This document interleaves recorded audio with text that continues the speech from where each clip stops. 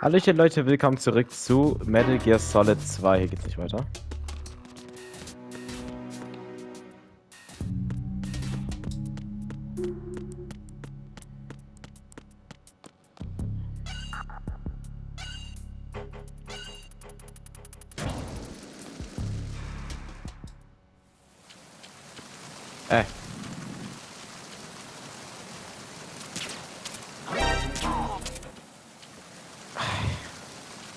Wirklich Snake, ne? Das ist manchmal echt schlimm mit dir.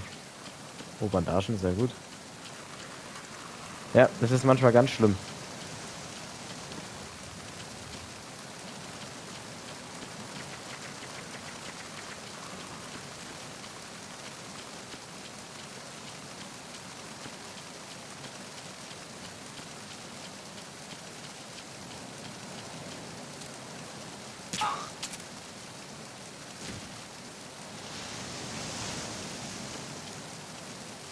Der andere Gegner? Der ist auf einer anderen Ebene.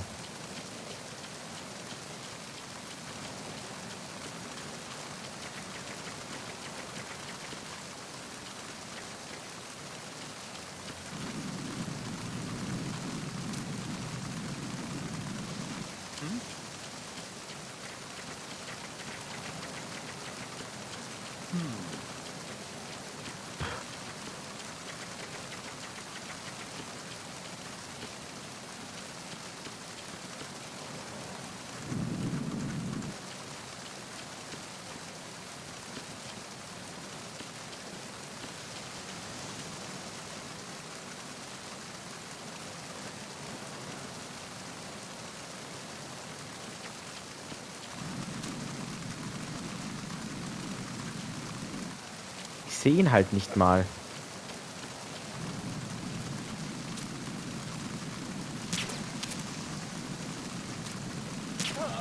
Stehen bleiben, Kumpel.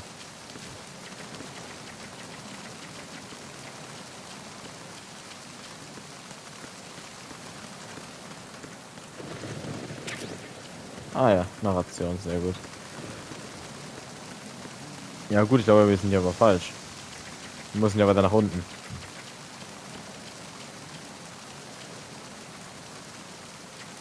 Geht nicht.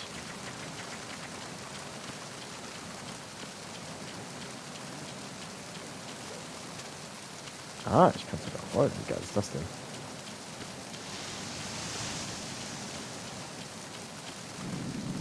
Kann ich irgendwann mal den Lehmai sehen? Nein. Jetzt gerade nicht. Aber gut, die sind ja noch relativ voll. Ganz oft habe ich mich jetzt ja auch nicht erwischen lassen. Hallo.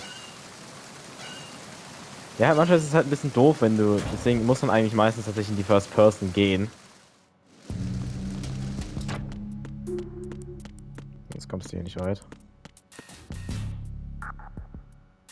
Also dann schießt du halt oft daneben. Du musst halt lieber so machen. Statt so. Dann siehst du ja nicht, wo du hinzählst. Also du weißt in welche Richtung, aber du weißt nicht, wo du ihn triffst.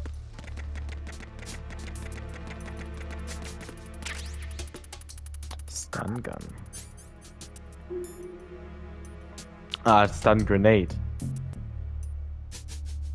Kann damit halt gegnerisches Soldaten vorübergehen mit der Viereck ziehen und zum Werfen die Taste loslassen, okay.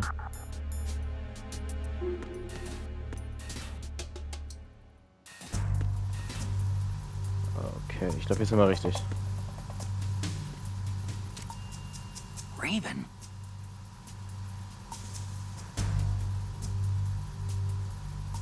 Ist Raven nicht irgendwie aus dem ersten Teil? Der Name kommt mir bekannt vor.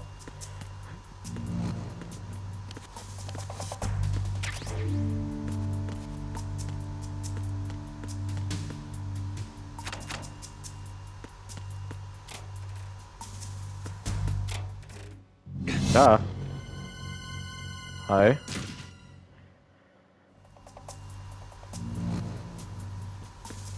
Achso, okay, mehr nicht.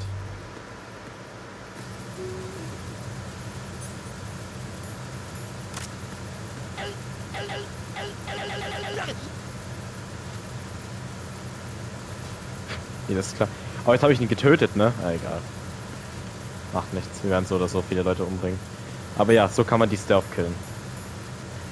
Wenn man es, glaube ich, langsamer macht, dann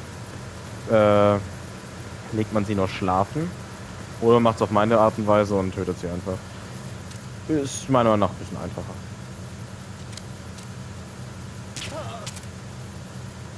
Ja. Ist da einer? Da ist ein Licht. Ah, der ist unter uns, okay. Ja, da. Ich sehe ihn schon.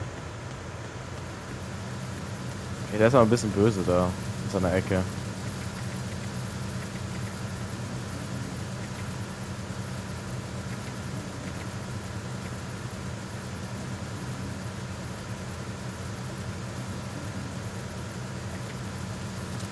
Peekaboo. So. Okay, es hat funktioniert.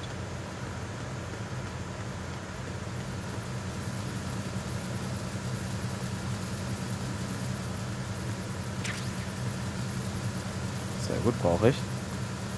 Und ich verschieße sehr oft, wie man weiß.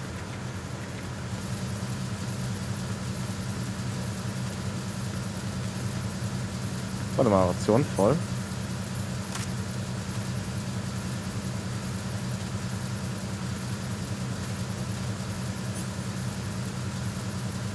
Füllt aufgebrauchte Lebensanzeige auf, wenn Rationen geführt wird zum X. Ah, man muss es im Menü benutzen. Okay.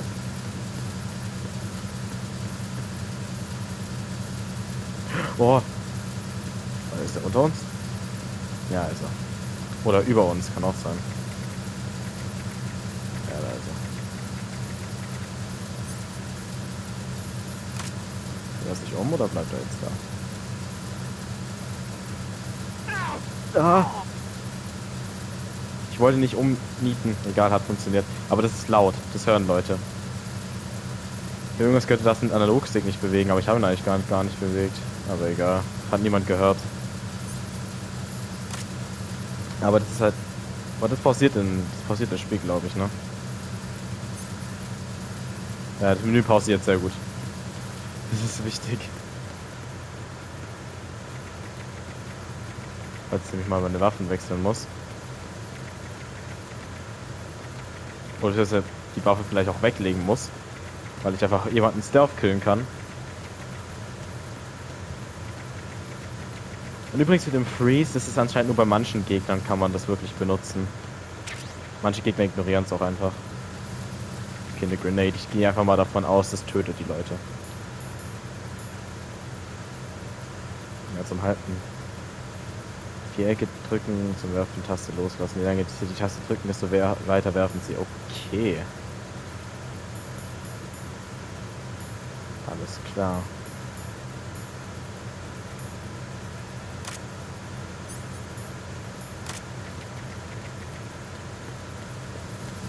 Ja, werde ich irgendwann auch in die Praxis umsetzen.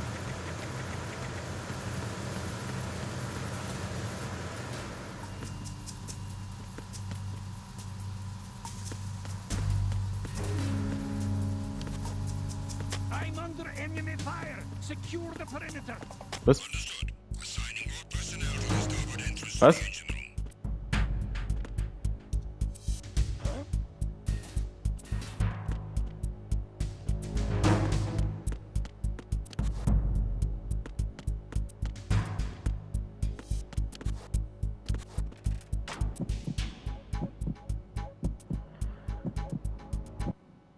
Okay, da läuft eine bestimmte Zeit, aber wir warten das jetzt einfach mal.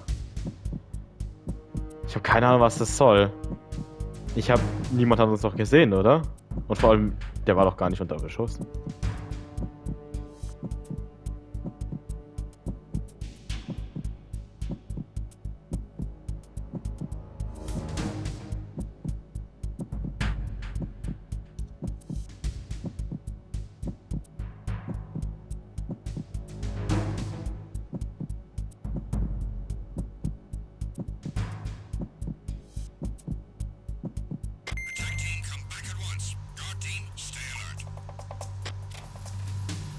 Auch wieder interessante Poster hier. Alles übrigens sehr japanisch, ne? Das ist ja eigentlich ein Dingspiel. Was? Snake, there's another set of infrared sensors in place. If you touch that, the explosives will detonate and that ship will be pulverized. I'm not in the mood to go sleep with the fishes, but there are too many sensors.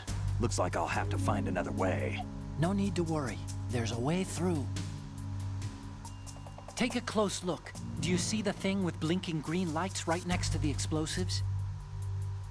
That's the control unit for the sensors. Destroy that, and the sensors stop functioning.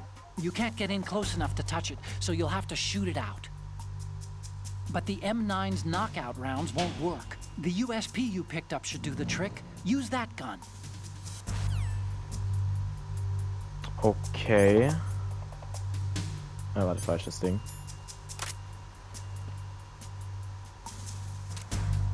Ah, nee, warte. So. Ah, ist ein bisschen blöde Perspektive.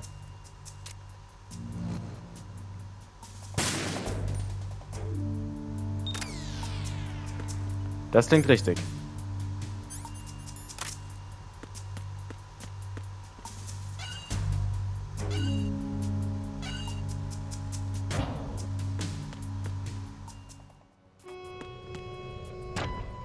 Verrazano Bridge checkpoint passed. All non-essential personnel report to the holds in 10 minutes' time for the scheduled briefing session with the Commandant. You are ordered to continue manning your posts until that time.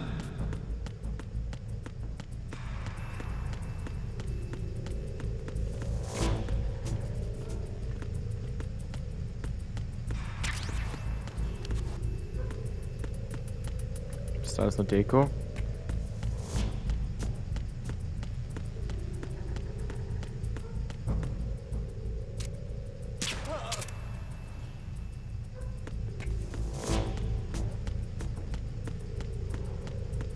Das hat mich aber ganz schön erschreckt gerade, ey.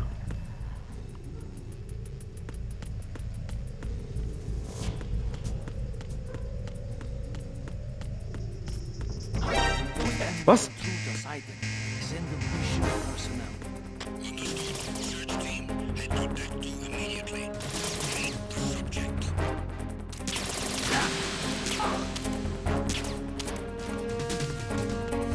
Aua.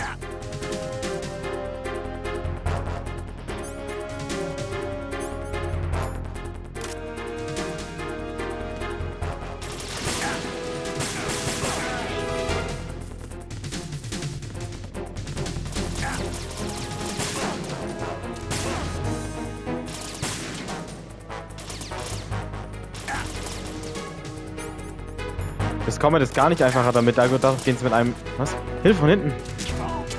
Dadurch gehen sie mit einem Schuss down. Das ist lieber die Waffe.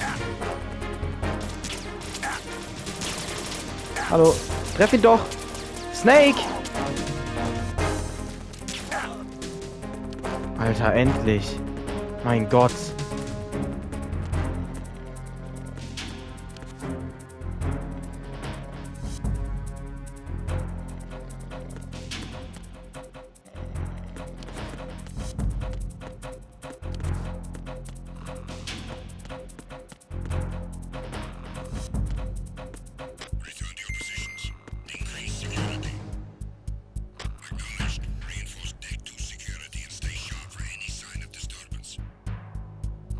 Ich warte wieder ab. Boah, die haben uns sogar ganz schön Schaden gemacht. Ach, vor allem, was hat mich gesehen? War da irgendwas auf dem Boden?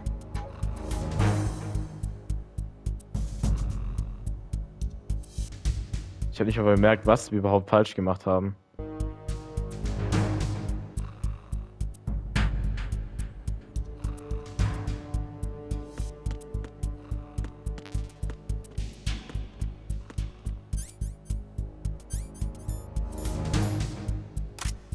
Nein. Ja, mit dem ist halt das Combat einfacher, weil es die halt instant ausnockt. Bei den USP-Bullets, da muss man halt ein bisschen schießen. Ach, im nächsten Raum geht es sowieso weg. Hoch. Ja, super.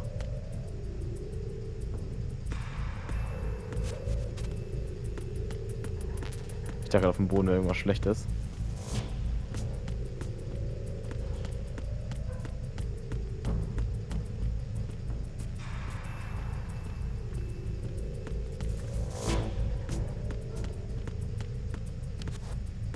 Oh, SP-Bullets. Oh, ja, sehr gut. Ja, damit.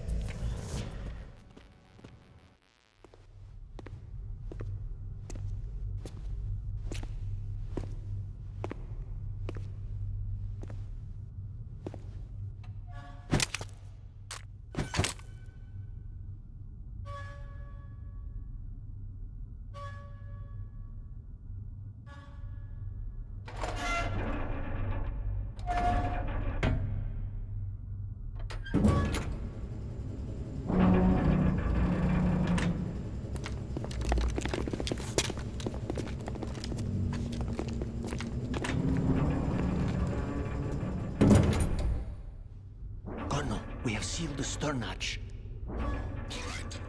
The lift is also under our control. We're on the foredeck, about to descend to the holds. Sir, the Marine Commander has started his speech already. We will complete the preparations before the end of the speech. All communications to the holds have been severed. No one is aware of our presence. Let no one down into the holds until we are out. Yes, sir. We will secure your exit, with our lives if necessary. There is one more thing. Yes, sir. My daughter, keep her safe. Yes, sir.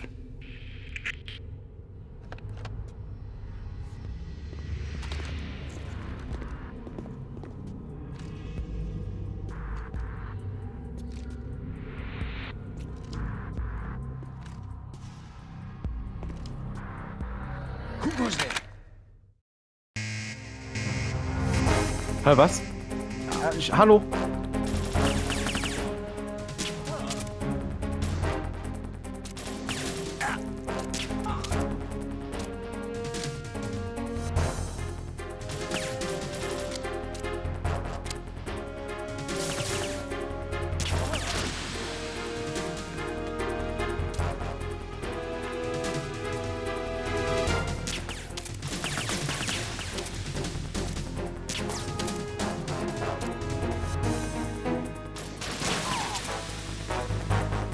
Scheiß Rohre.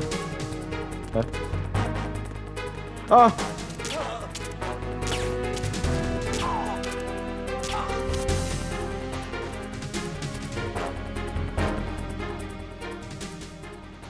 Ah, okay, man durfte da nicht lang.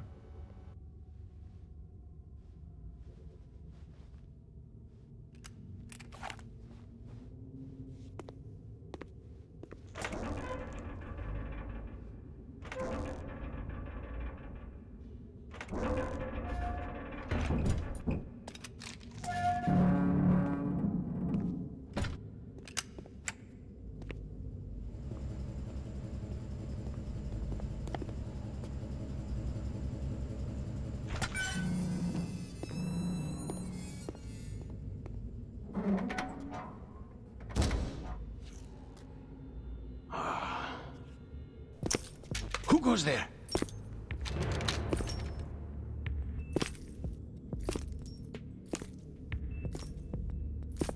Oh, Shalashaska.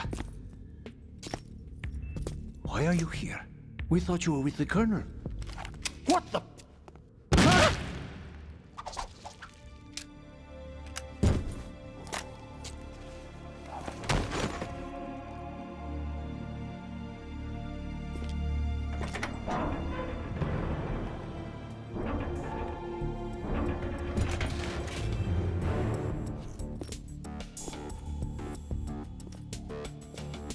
The Colonel will be joining you soon, comrade.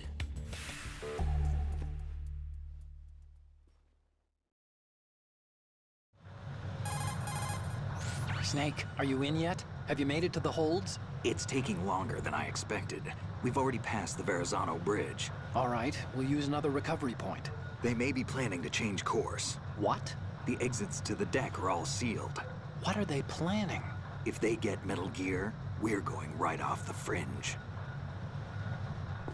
You're all familiar with the Shadow Moses. The men down here are definitely Marines. The current state of nuclear. If the deck is sealed off, they have no way of knowing that the ship's been taken over. I'm not interested in fighting these guys. The weapons won't do me much good here. Can you see Metal Gear? No. I'll have to go around to the bow. They have some serious defenses here. I doubt the recent arrivals want to blast their way through the Marines either. Wonder where they're headed. I don't know. Not the beach, that's for sure.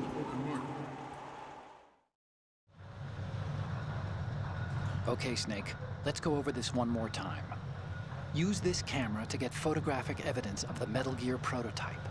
Now do your thing and take pictures that speak louder than the government's plausible denials. We need 4 shots. Metal Gear from the front, front right, and front left, and a close-up of the Marine Corps marking. Marking? There should be a Marine's insignia on the body of Metal Gear. Just let someone try explaining away a clear shot of that. All right. There's actually one little thing. Just spit it out. I'm used to things going wrong. It looks like someone's monitoring our transmission. Who?